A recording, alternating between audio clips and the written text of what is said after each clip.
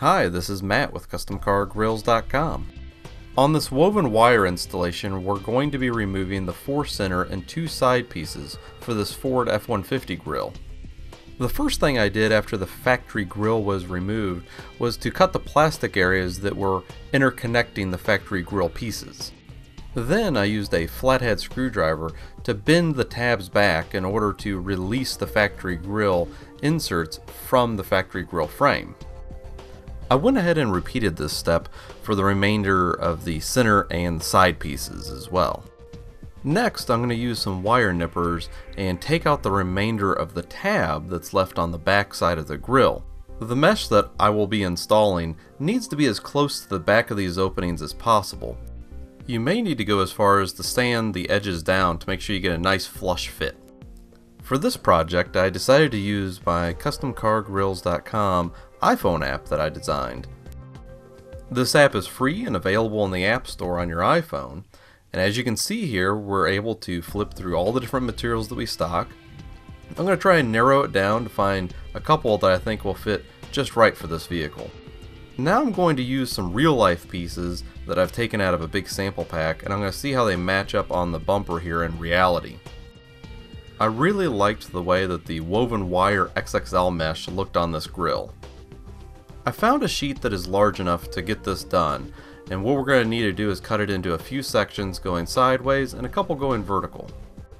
I'm simply just using a black marker to mark off a line in between the openings. We're going to cut these a little bit larger than what they need to be. This particular material will fray a little bit, so we need to leave a little room for error. I've cut the material in strips, and now I'm just simply separating the 2 center pieces.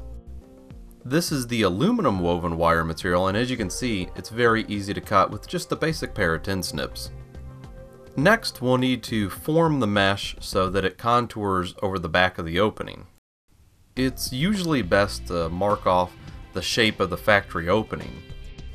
This way, you'll have some sort of point of reference as to where to bend the material. Oftentimes, I find it easier to mold mesh to the back of the bumper when you cut corners out of the edges. This will give you a defined top, bottom, left, and right area that needs to be folded. You should also be cautious and mindful of the material that's fraying out of the sheet. Next, I'll be using a sheet metal vice grip in order to grab a hold of the material and bend it at roughly a 90-degree angle.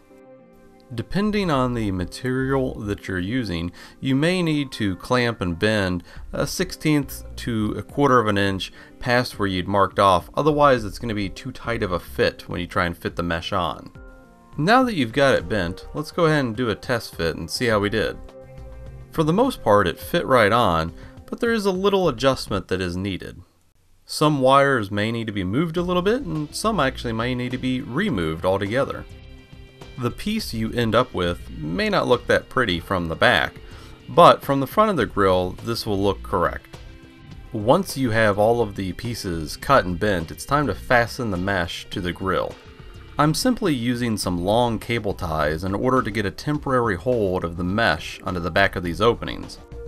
I'm also using some foam padding on the front of the grill to prevent any scratching from the cable ties being fastened. Some of the ties that I used wrapped around the edge of the grill. Others actually had to tie from opening to opening.